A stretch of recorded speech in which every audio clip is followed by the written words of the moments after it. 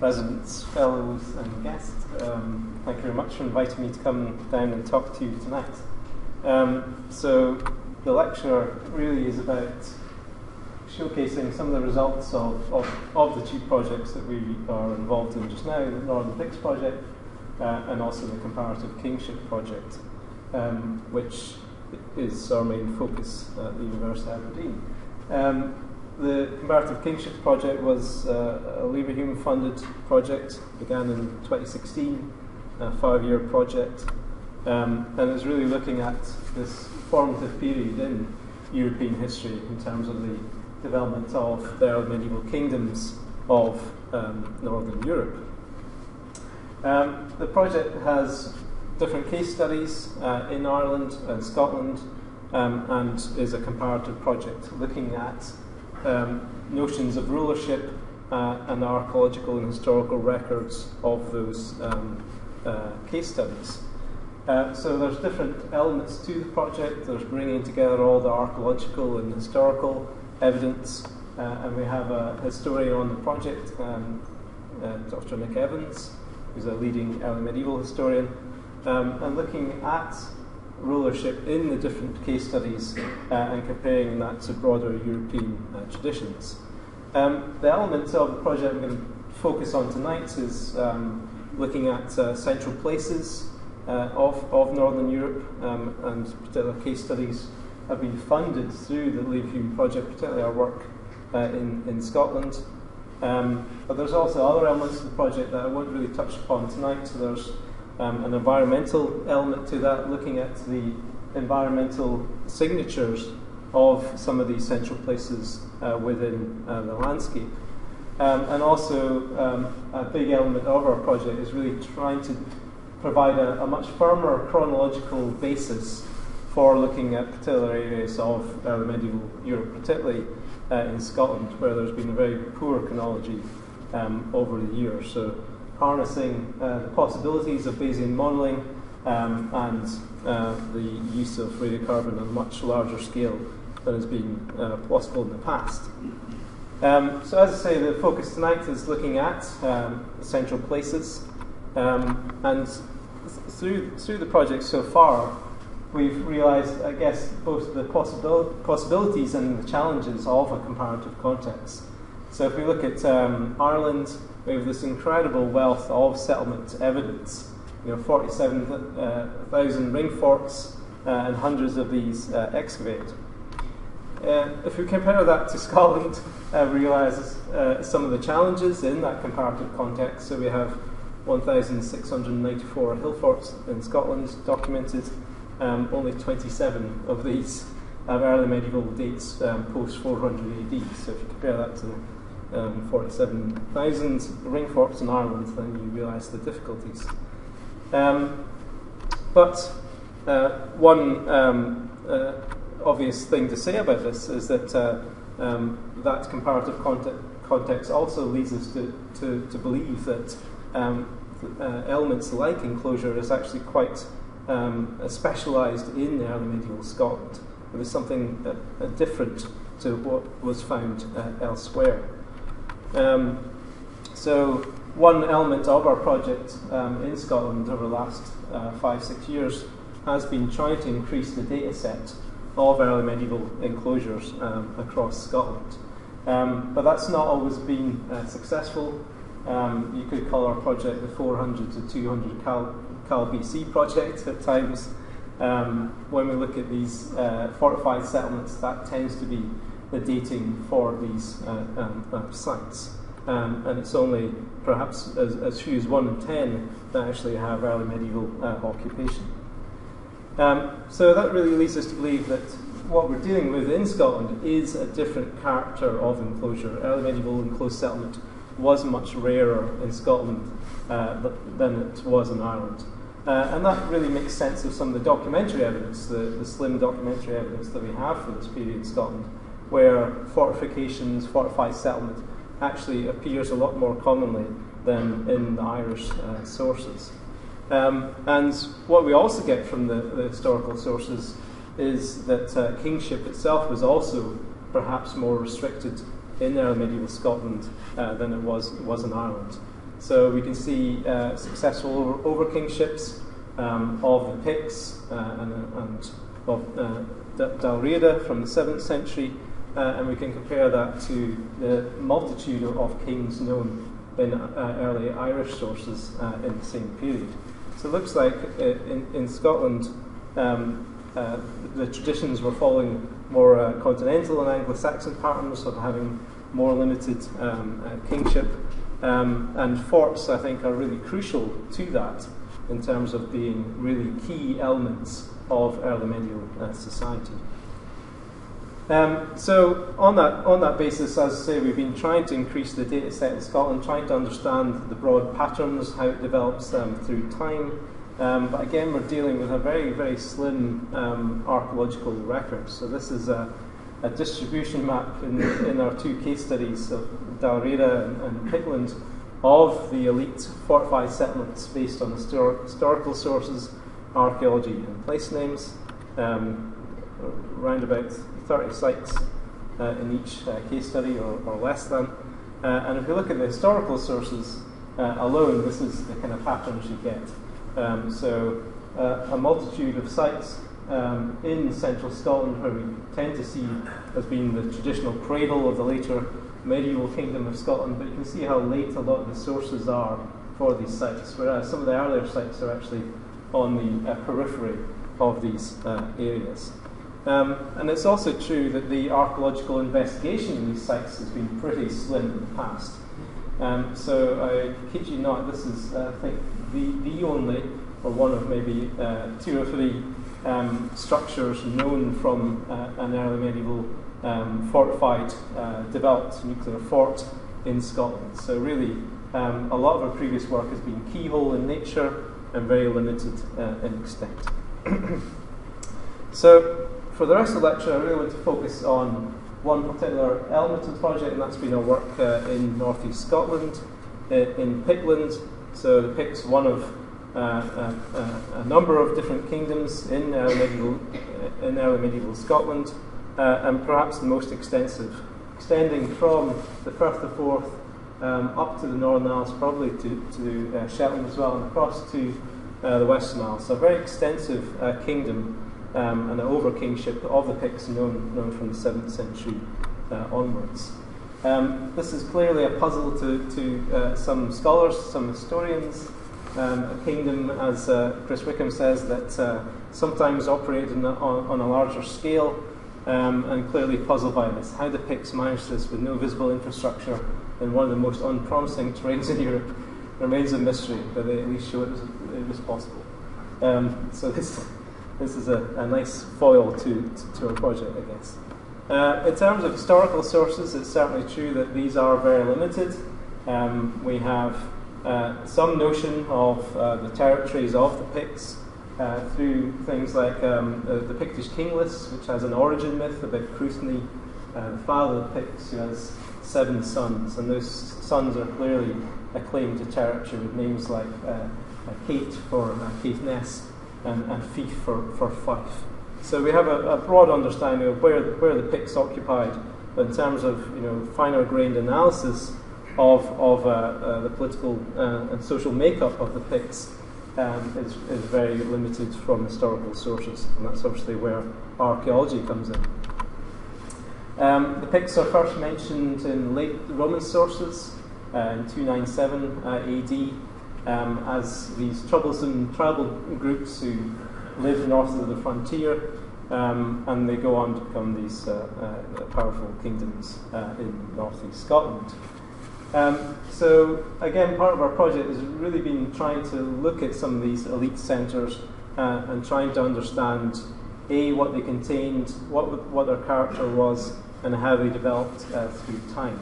So we know that these are important sites. They are referenced in our sources for this time period, and often in relation to important battles, the place where kings are residing, and actually, in some cases, kings actually named after these fortified sites in northern Britain.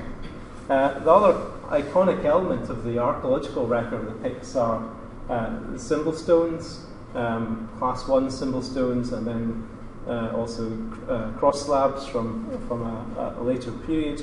And these have always been a fascination to scholars and Picts. Again, very limited dating evidence for these, and very limited contextual evidence. So again, part of our project has been trying to put these two elements of the archaeological record in a wider context.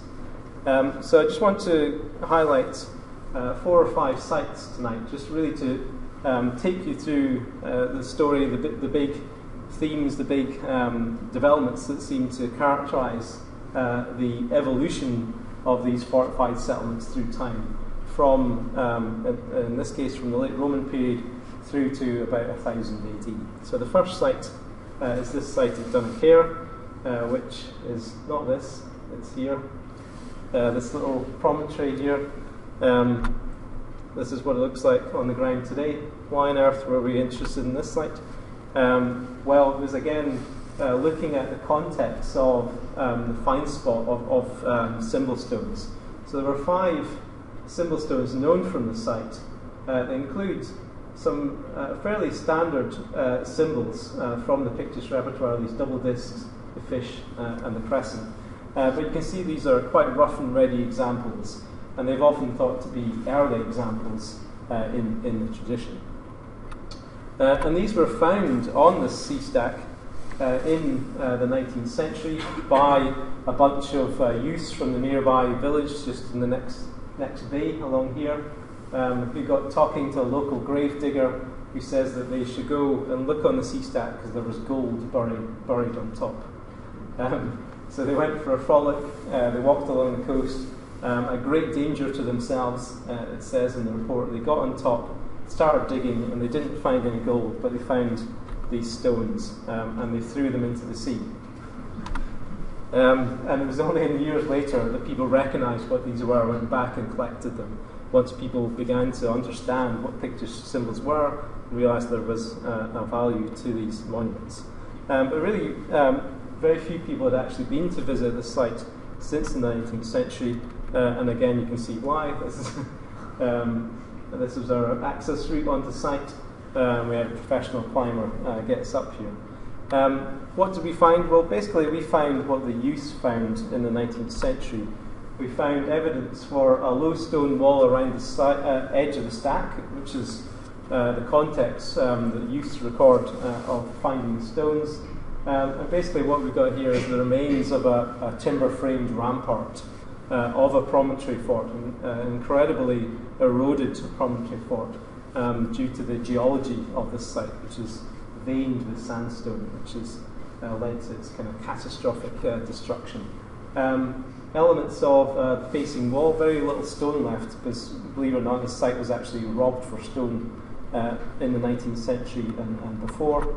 And inside the rampart, evidence for buildings, structures, hearths, from some very rare architectural remains from this time period. So there's almost, in terms of Pictish settlements from this time period, we have a handful, literally a handful of sites known. So there's very rare architectural traces from this time period with hearths, floor layers of the buildings.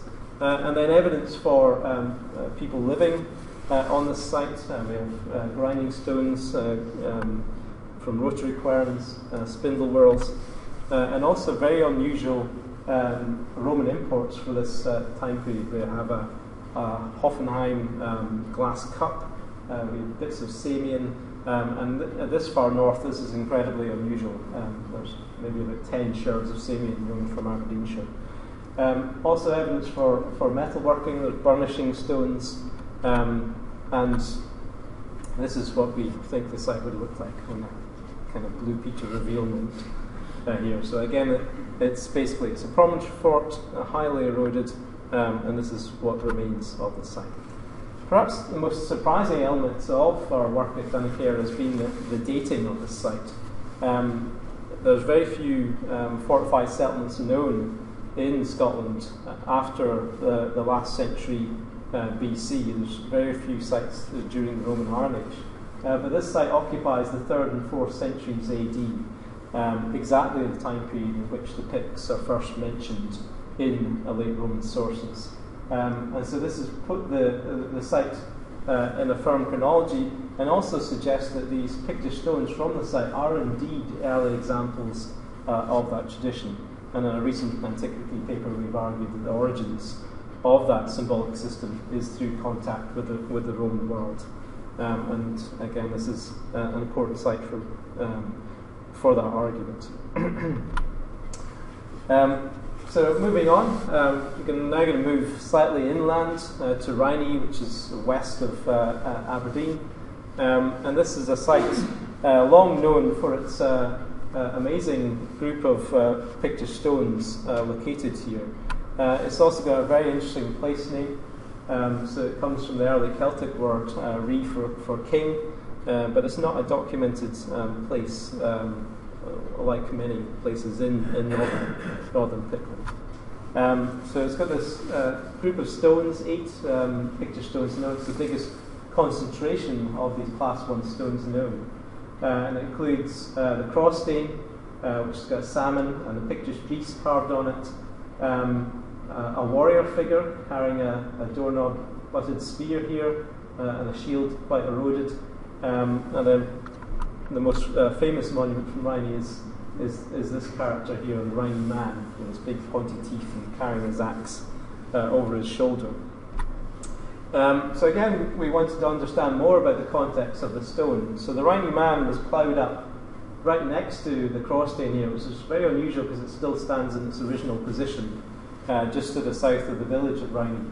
And the year after the Rhynie man was found, aerial photograph was taken showing this complex series of enclosures around the stone. In 2011, 2012, we managed to get some funding together to actually investigate these enclosures. And this is what we found. This is the standing stone, the cross stain here, standing next to a building here, more buildings next to it, and then ditched enclosures, and also, hard to see this one, but a large wooden wall or palisaded enclosure around the site, on a little knoll just to the south of the modern village. And again, quite an unusual landscape location compared to the kind of classic sites we think of from Pictland. So over 5 seasons of excavation, this is the ground plan we produced, showing the cross stain, and we also found a socket, which we think is probably for the Rhynie man or for another one of the stones that came from the site, actually stand at the entranceway into these enclosures, with a building standing next to the cross stain, other buildings inside. So again, here presto, this is what we think it would look like, with the latter phase of the site, this very complex oak plank palisade or box rampart here with buildings inside, and sitting in the shadow of Tapanoth, which is an Iron Age hill fort, one of the most impressive known in Scotland. And not only do we have a fortified settlement here at Rhynie, we also have a contemporary cemetery. So down by the modern village, a few hundred metres away, there's another group of stones, including the warrior figure that was found within a cairn, and big square enclosures and very characteristic square barrows, which is the kind of stereotypical Pictish burial type of this period. And we have dates from the barrows showing that these were contemporary with the settlement nearby. In terms of finds, we've got evidence for high status elite activity. We've got late Roman amphora turning up at Rhynie in the 6th century. This is the only find spot really so far in eastern Britain, and by far the furthest north identified so far. Some evidence for nice metalwork, toilet accessories, brooch pins, glass coming from western France, and also some more unusual metalwork as well. And the beauty of the site of Rhynie is that we're beginning to find objects that you can see represented on Pictish stones, again beginning to link the chronology of the stones and their iconography more clearly to what we're actually finding at the settlements. So this is a little iron pin here with a serpent. You can see the eye here, and the tail biting onto the end of the axe. So very similar to the axe that the Rhino man carries here. And we think this is a form of sacrificial axe, like the one axe hammer found in the Sutton Hoo shipbuilding. Clear evidence for production. I think it's probably one of the largest early medieval metalworking assemblages now known, including evidence for production of penannular brooches, axe-shaped objects, hand pins, and a whole range of different metalwork finds. We have ingot moulds from the site, and also, I think perhaps most excitingly, a range. We've got about 12 or 13 of these moulds for making little animal figurines. So this is a hound or a wolf. You can maybe just make out its head here, its tail, and the legs of the animal. And we have different animals represented within the moulds. So it's incredibly exciting. And again, they look very similar to the types of animal carvings you see represented on Pictish stone. So this is a Pictish stone found about 10-15 miles from the site. We also have bits of weaponry, and this is all from midden deposits thrown into the ditch. It's a plough truncated site, so we've only got a very partial picture of what was here, but even so, it's still an incredibly rich assemblage. And in terms of radiocarbon dates, we now have something like 60 radiocarbon dates, and it's an incredibly boring oxcart plot. Basically, it looks like the site emerges in the late Roman period in the 4th century, and it's out of use by the mid-6th century. So it's quite a restricted chronology for the site. So going out of use about 550, 560 AD. Right, so that's some work that we've largely completed. We've published a few interim reports on both of those sites now, working on the full publications. The rest of the lecture is going to be work that we've done more recently, and some hot off the press information as well. So this summer's adventures to really cold, wet, high places was this site, which is called Benahee in Aberdeenshire. It's a really iconic hill. It's one of the most notable landmarks in Aberdeenshire and northeast Scotland. Again, it's got a really interesting place name. It seems to mean the mountain of the people of Kay, and Kay being one of the 7 sons of Cruithne. And it's got a spectacular fort, one of the highest forts in Scotland known, which has long been, again, an iconic element of northeast archaeology, but very poorly understood.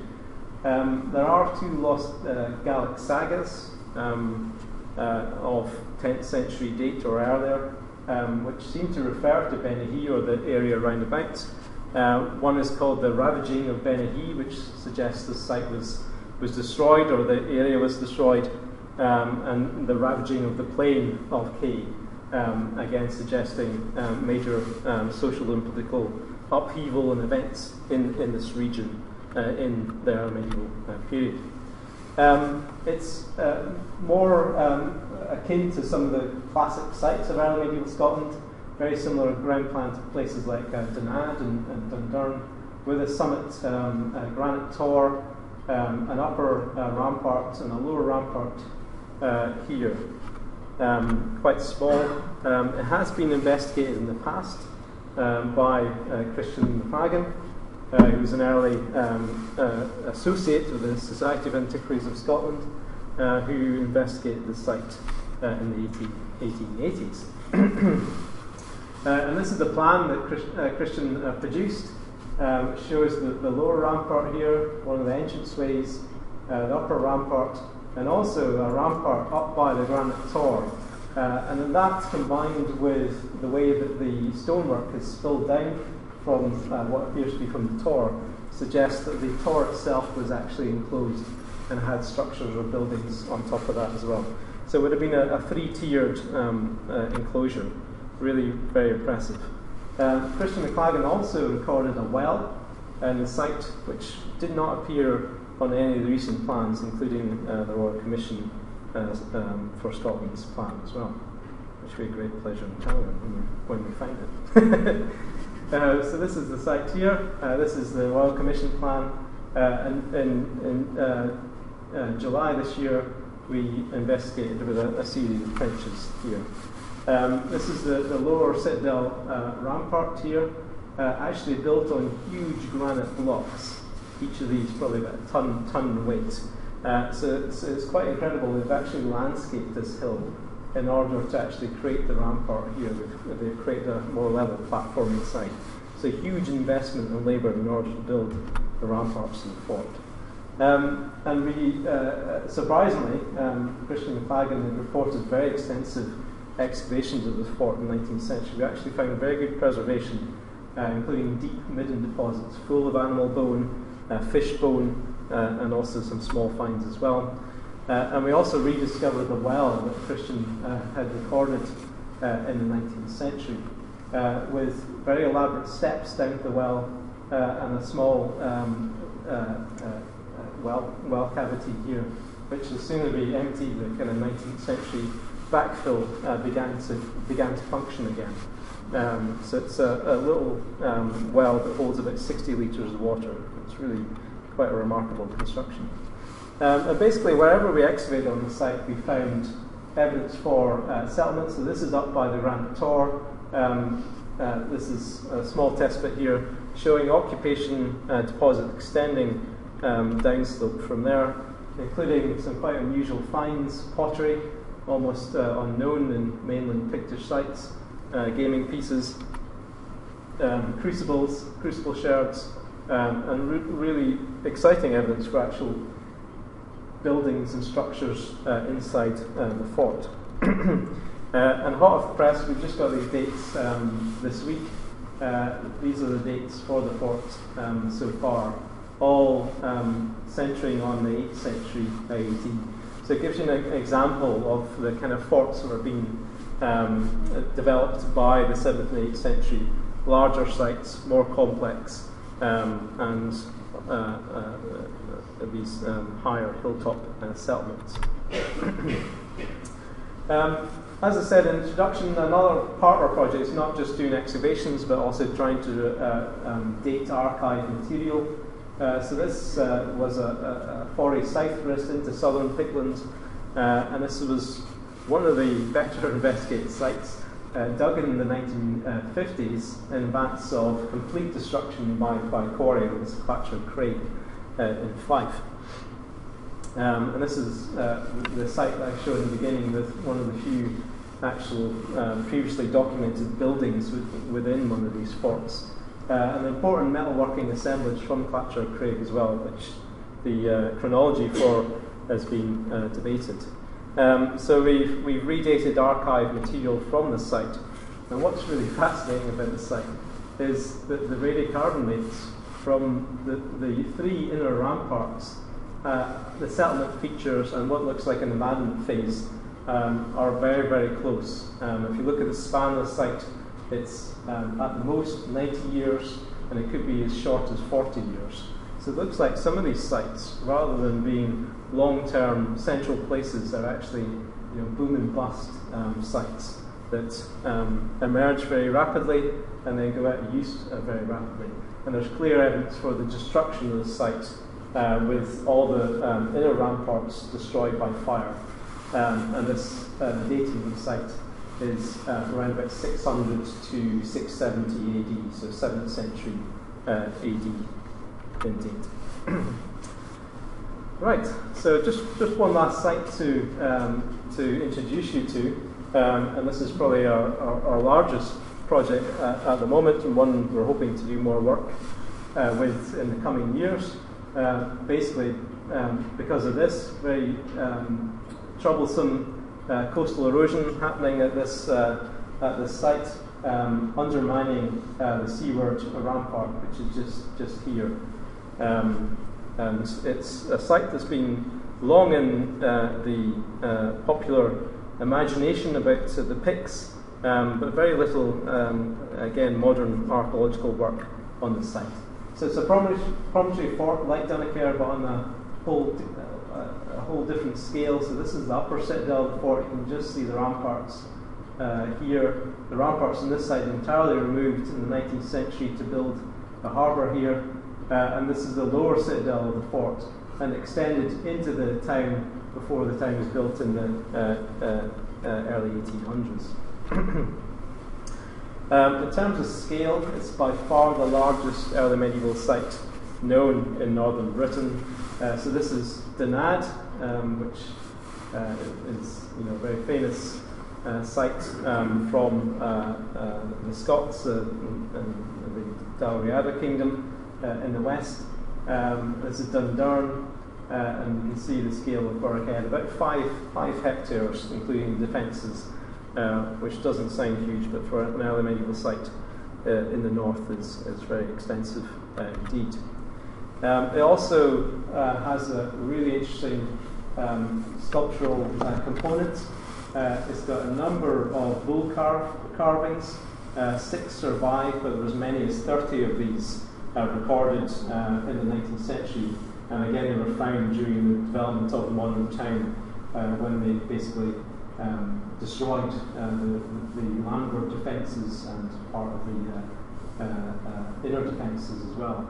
And these seem to have came from round about the entrance into the upper fort, so marking that transition into the upper citadel. These might date to the 6th, 7th century, based on our historical parallels. But we also have an assemblage of later sculpture, early Christian sculpture, from the site, including fragments of a box shrine and cross slabs as well, including depictions of warriors, mounted warriors, on the stones. So clearly there was an important early Christian site within the fort, and these came from the modern graveyard, which is dedicated to St Aidan, abbot of Lindisfarne. So a really interesting Anglo-Saxon connection there. In terms of wells, it's got the most elaborate example known. So this was discovered in 1809 when they were trying to find a water source for the modern village, and they found a green patch in the upper fort, and they dug down and discovered barrel vaulted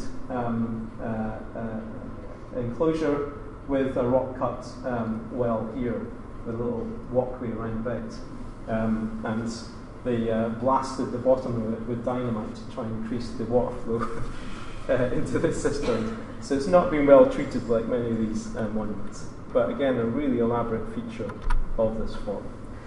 So this is how it survives today. Most of the landward defences destroyed, this side also destroyed, and then all that's remaining is the ramparts of the upper citadel here and part of the ramparts of the lower citadel, and the interior areas as well. There had been previous investigations, some really important antiquary investigations. For example, James MacDonald in the 1860s, who actually excavated through the lower rampart, which I don't think would be allowed in a modern health and safety context today. They're about 8 metres wide and more than 6 metres high, these ramparts. They're incredible constructions.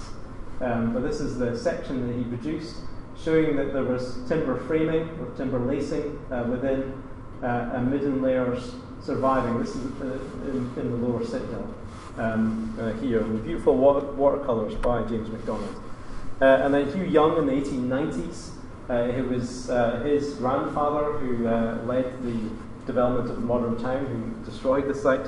Hugh Young excavated the site, and then an ancestor of the Youngs in the 1990s gave the site to the Burghead Heritage Trust. The Youngs have been involved in the site for a long time. He also showed the complexity of the ramparts, the huge pieces of sandstone that have been used to create the facing of the rampart. Again, recorded really complex timber elements to this wall.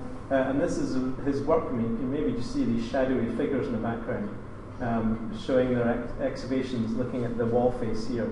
Hugh Young discovers some interesting artifacts from the site, evidence for the poleaxing of cattle, ingot moulds, a Rhine style axe, and the spearhead here, and also retain an animal bone collection which we've been looking at, which is stored in the National Museum of Scotland, which also included a human skull and a human leg bone, which we've dated very recently to the early medieval period.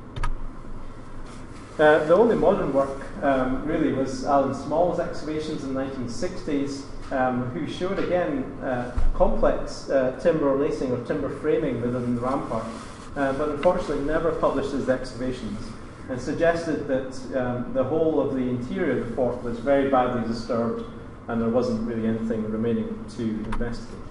And that's really when we came in 2015 was the picture that we had, was that we might find some evidence of the ramparts, but the interior of the fort was going to be heavily disturbed. And indeed, various archaeologists told us not to bother working at Burghead because we wouldn't find anything. So we initially worked in the gardens of the Coast Guard station, mainly because it's the unscheduled part of the monuments. It gives a bit more freedom to do test pitting and the like. And very quickly we actually found very well preserved archaeology. So under about a metre of disturbance, 19th century, you come down straight down onto floor layers, postals of buildings. So this is within the gardens here, showing floor layers, a hearth here, and the outer wall of a 8th to 10th century building. So towards the end of the first millennium AD. And the floor of this building looks like it's been destroyed by fire. We had some really unusual finds, fittings from a chest or a shield, bits of weaponry again, sword hilt here, and also 2 coins of King Alfred, which have been pierced for wearing here. And this is just one building. There's another building here, and also walls going across the structure here as well. And from that initial test pitting, we got a basic chronology of the site suggested that it was in use from the 6th century AD through to the 10th century. And that formed the foundation for our recent work, which is our Leverhulme Fund work, trying to build on that initial test pitting at Burghead. So in 2018, we opened test pits down in the lower citadel, and also looked at the seaward rampart. And very quickly we found more building plans. This is going under someone's house again.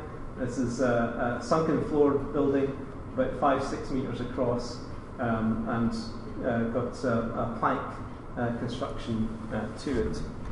And this is the lower citadel rampart, which was more like a civil engineering project than an excavation project. It was very challenging in terms of the overburden here. So about 2 metres of rampart collapse over the top of midden layers. And these are the same midden layers that MacDonald and Young record in the 1800s. And again, really good preservation, including little bone pins here, and dates from the 7th and 8th century through to we've got 1/10th century date from the top of the midden there, underneath all the collapse. So a very secure chronology for that. But more excitingly is the seaward rampart. And this, unfortunately, is the one right on the edge of the erosion. It's about half a metre away from an active erosion edge at the moment. But it survives to about 2.5–3 metres high. Originally 6 metres high, we reckon, based on the antiquarian excavations, and showing exceptional preservation of the timber framing here. So you can maybe just make out these burnt layers here, which are actually the horizontal beams and the transverse beams of the timber lacing. It must be some of the best preserved of this period in general. And then this year we went back. Again, there's real logistical challenges in excavating sections of the wall because of the overburden. But this is the kind of evidence we're getting. Oak beams preserved through charring, for the upper couple of metres of the wall, and the lower part of the wall seems to have been buried in the early medieval period with uncharred beams here, and sitting directly on top of occupation surfaces. And up against the ramparts we have buildings preserved with quernstones and other everyday evidence within these buildings, although we've really only scratched the surface here. And essentially wherever we've dug in the last 2 years within the fort, underneath the modern overburden, we come down to very well preserved early medieval structures, which, as I say, is incredibly unusual for this part of the world. So this is another building.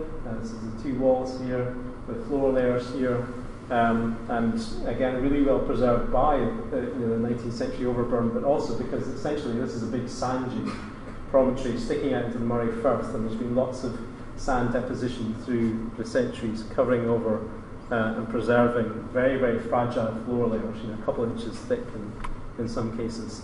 And then down in the lower citadel this year, evidence for even larger structures. This is a huge wall extending here. We think it curves around, and we think this is part of a massive building within the lower citadel, with the floor layers preserved inside.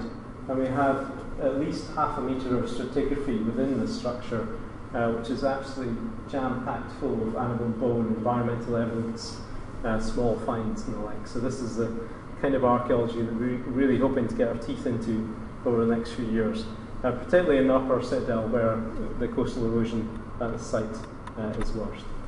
And in terms of chronology, going from one of the most poorly understood sites, already we now have, I think, 50 radiocarbon dates from the site, which allows us to model on a really detailed level. So we have a start date at the moment for the site in the 6th century, 540 to 595 AD, and it ends in 910 to 965 AD, so in the 10th century.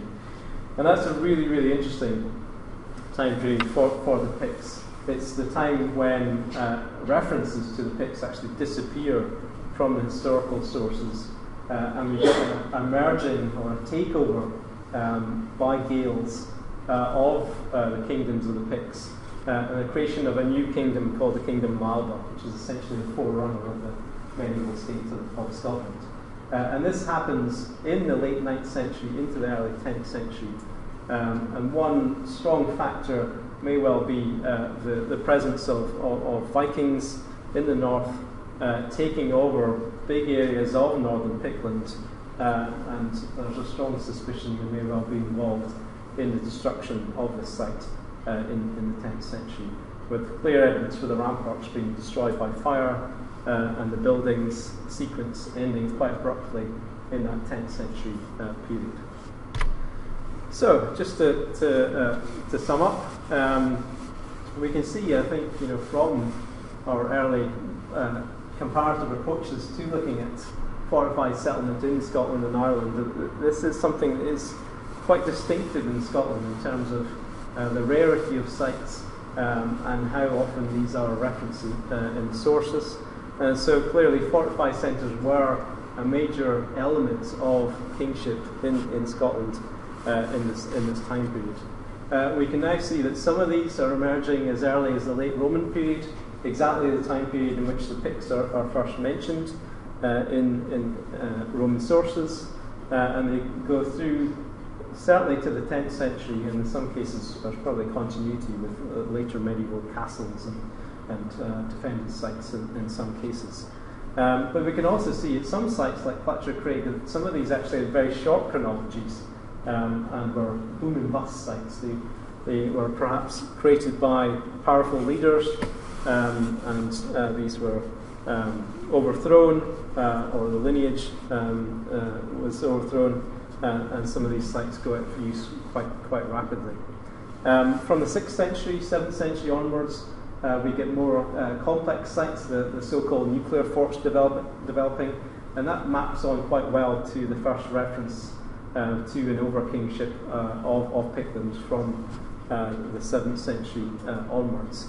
And we can embrace the Wickham critique of the Picts, but I think we can also see that one of the reasons that the Picts perhaps had this very extensive kingdom or series of kingdoms was that things like forts were clearly one way in which rulership was extended over an extensive territory. And what we also see in Pictish sites, I think, unlike some sites, is a very clear investment in the kind of sacral elements of power, with an iconography of power very, very obvious through things like the Pictish stones, depictions of individuals like the Rangman, clearly underpinning notions of power and governance at these sites. And finally, these forts remained important until the late first millennium AD, unlike previous research that suggested they might have gone out of use. And it's destruction of sites like Boracay in the 10th century that may well have led to fundamental shifts that ultimately led to the demise of the Picts as a social, political, and language group in this part of the world. So I'll end there, other than to say we have a book out, so please buy it. Thank you very much.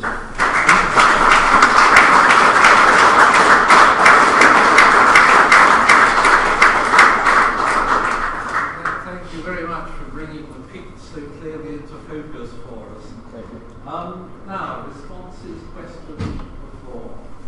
Who'd like to start? Chris. Having started, Gordon,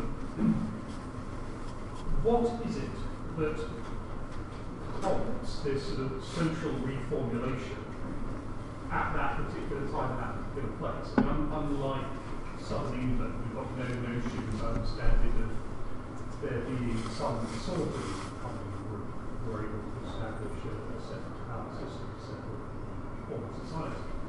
The Picts, as I understand it, seen as the Pictish polity culture is seen as emerging, developing from what was already there previously. What was there previously, and what prompted this change? You mean in the 9th, 10th century, or you mean in the early period? In the early period. In the early period. Well, God, it's a difficult question to start with. Well, I think what you see from the Roman sources is that in the 1st and 2nd century AD, you get multiple tribal identities referred to. And as you go through the Roman occupation, those identities north of the frontier become fewer and fewer, resulting in the Picts being really the only major identity referred to in the 4th century.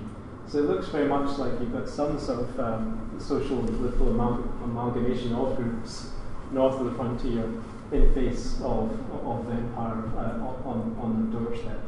And you can see that they're involved in things like the barbarian conspiracy in the 4th century, and communicating with other barbarian groups across Northern Europe in this time period. So you certainly seem to have some sort of amalgamation of different groups.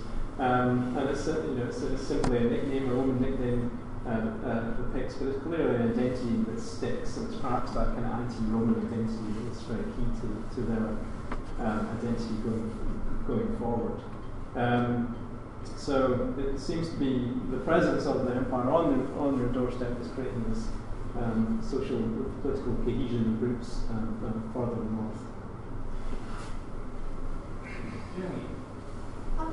It seems very odd that the Picts never developed writing, because they were so close to Roman influence and later Saxons. Do you really comment on that, or did that in fact set them back quite a bit, or do we just not know? Yeah, well they did have writing. They did have writing. Yeah, so we have Ogam inscriptions on Pictish stones, so they're writing in Gaelic.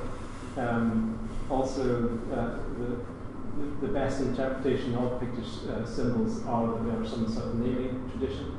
Oh. So it is a form of writing with a very limited syntax.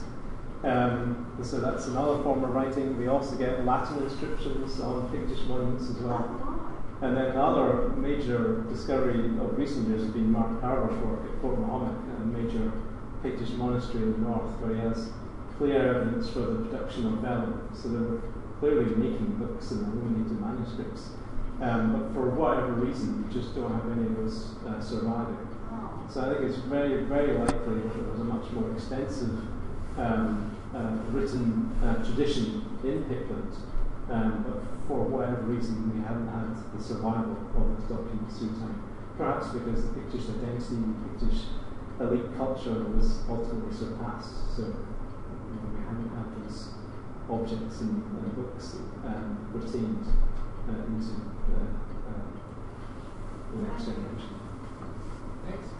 I wonder about writing what they were. Normally we wonder what if these elite imports include glass coming in. You talked about metalwork, evidence of metalwork, but what is it they're trading? So do you think they're trading back metalwork? What do you think they're giving in return for these elite luxury items? That's right. So what are they trading for these Mediterranean imports at places like Rhine?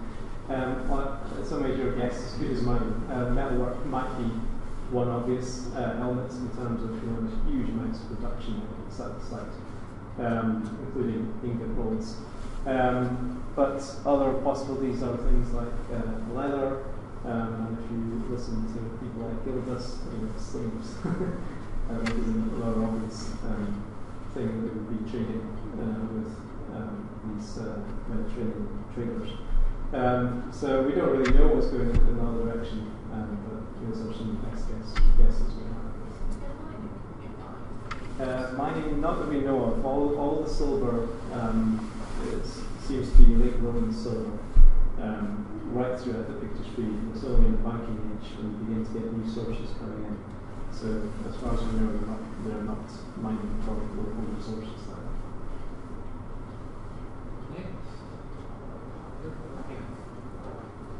It's very obvious thing that one quite popular trade element around the North Sea, of course, was slaves.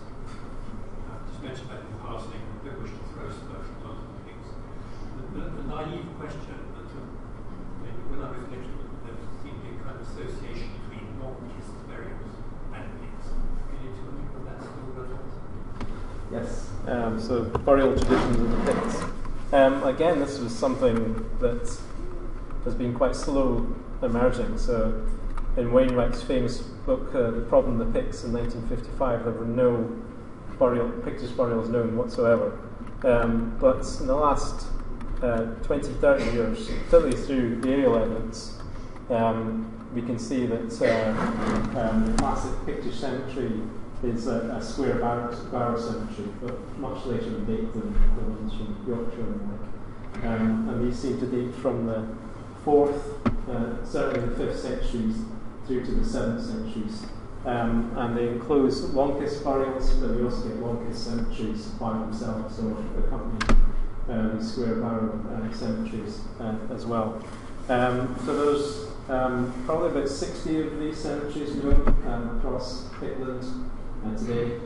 My PhD student, Julie Mitchell, has just finished a thesis on this question, and she has basically reviewed all the aerial evidence there is. There's also a very few, 4 or 5 examples that are still standing of these barrow cemeteries. You can still visit them on the ground today. But there are quite few in number. Generally, there's less than 10 barrows per cemetery. As many as 30 would probably be the biggest. So they seem to be quite, again, restricted in numbers. But they are quite monumental, some of them. So some of the barrows reach up to 25 metres across. There's no grave goods, so they're not investing in terms of grave goods, but they are investing in these quite elaborate barrow mounds. And you also, really interestingly, you get some of them conjoining. So it looks like they're almost creating lineages of the dead through architecture of these monuments. So they're fascinating. But again, we've had very few large-scale investigations of these cemeteries, but it is beginning to emerge. Just on what to the extent, how square barrows do they extend outside Pictland? Longest barrows, yes, you find them across early medieval Scotland, but the square barrows themselves, apart from some possible examples in Dumfries and Galloway, are largely, as far as we know, in Pictland. So they do seem to be largely Pictish tradition. You've shown us some pretty wonderful sites. Is it slightly surprising that there's no evidence of reuse of them at all? And following on from that, once you get past the year 1000, what is the archaeological evidence for the distribution of a new society with new power? Is it totally separate from the kind of distribution that you've shown us?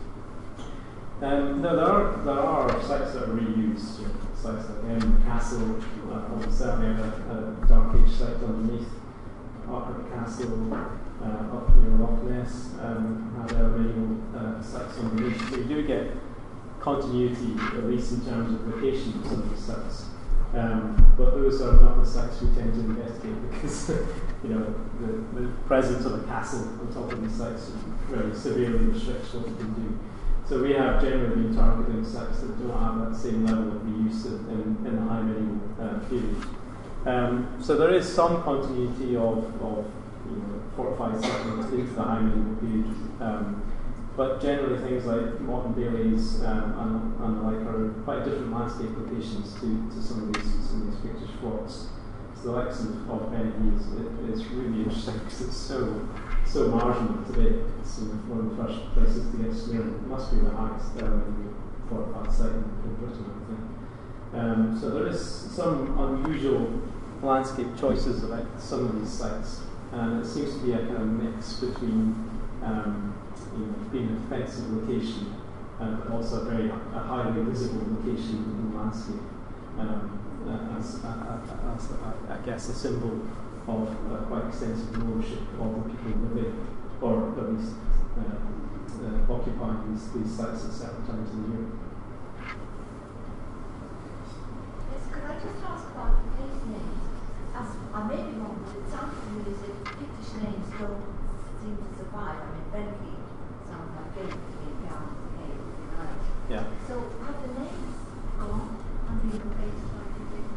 Yeah, we have very little understanding of the Pictish language or place names. We know it's a Brittonic language, so very different to most of the place names in Scotland today. In the east are Gaelic.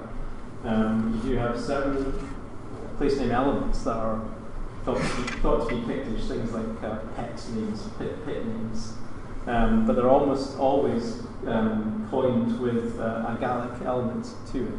So it seems to be, again, Gaelic becomes the major language in Scotland, including in the east, and even in the quite important, wealthy farm names, pet names, means parcel of land, ultimately become Gaelic in form. So there's very little survival of Pictish names, but where they do survive, they are you can generally map them onto where we know the Picts were occupying. So Pet names, for example, extend from Fife up towards Caithness and a few Westmark, so they generally map onto where we think the Pictish kingdoms extended to. On that question, there is a place near Rhine called Inch. Yeah. Lots of stones there. Is that one of those names from Inch. place. Sorry? Indian's place. So I was thought. Right. I actually don't know what it means. I'm not a place name expert. It could be Inch. Inch. It could be, yeah. I'd have to ask Simon Taylor, who's a Pictish place name expert, or Nick. Generally, the names don't really map on that well to Pictish stone locations in any specific form. But they are a clue, but a limited clue. So Rhine is a fantastic clue to the importance of that site in terms of the place name. Dunacair, the place name elements that are done for fort, and care for fort. So it's the fort of the fort. So it's helpful, but not massively. One final one from me. You mentioned monasteries in Pictish territories. Any sign of Christian paraphernalia sites, objects, or yeah, I mean, the only real site so far is the evidence for the early Christian sculpture from Burgh Head, where you have fragments of shrines, fragments of cross slabs. That's really unusual in these fortified sites. Generally, they have very little in the way of sculpture, or where they do doesn't tend to be early Christian character. So that's a really interesting find. Some of the other forts, places like Dundurn, they have what look like early churches nearby, within a couple of kilometres of the site, but not actually within the enclosures themselves. But from the 9th century certainly, probably earlier 8th century perhaps, you do get some of the lowland complexes, places like Fortevient and Scone, and places like Meagle and St Vigeons, which appear to be parts of royal estates that clearly have important churches there as well. So we have fragments from Fortevient, for example, a fantastic arch from a church, and then Christian handbell, and again freestanding crosses. So there are sites like that, but they don't tend to have those fortified elements. So Burgh Head is quite unusual in that respect, in terms of combining those things. Thank you very much.